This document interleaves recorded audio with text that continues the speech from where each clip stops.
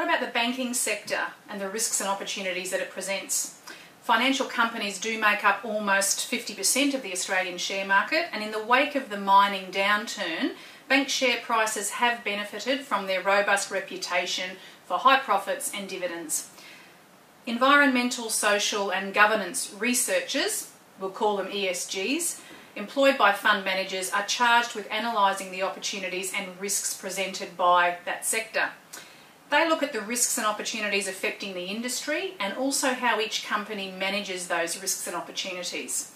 The real drivers of value from an industry perspective are things like maturing domestic markets, technological change and regulatory change, while the factors that drive value from a company perspective are things like customer satisfaction, the culture of the company, corporate governance and of course innovation. Now, risk management remains the key factor for financial institutions in generating sustainable long-term growth for its investors. And interestingly, those companies that rate more highly on the ESG spectrum, if you like, tend to outperform those with lower scores. This demonstrates a strong correlation between the investment performance of banks and financial companies and the way that they manage their risks and opportunities. Tracy Ferguson, thanks for listening.